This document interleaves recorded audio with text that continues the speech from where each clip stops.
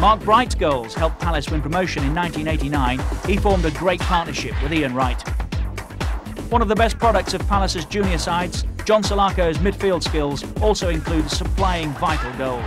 Well, let's see what Palace can do about it now in the second half as they attack the Holt end here at Villa Park. John Pemberton, a lovely run early on, and a chance for Barber, and Venison, and it's a shot, and it's there by Bright. It's Mark Bright, straight from the kickoff. After John Salako's shot didn't quite get there, Bright certainly did, and Palace is playing wide on the left in Barber's old position. Phelan is challenging him. Bright! Goal! It's here once again! Palace are in front of 3-2! With just seconds of extra time remaining, it was Keane's back pass which forced Crossley out of his goal, and John Salako saw an opportunity from 45 yards.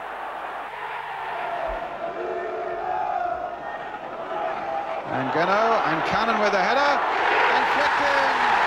Yes, by Bright.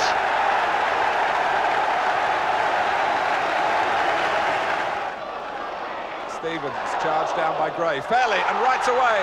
Bright's up with him. Crystal Palace can win it here with Mark Bright.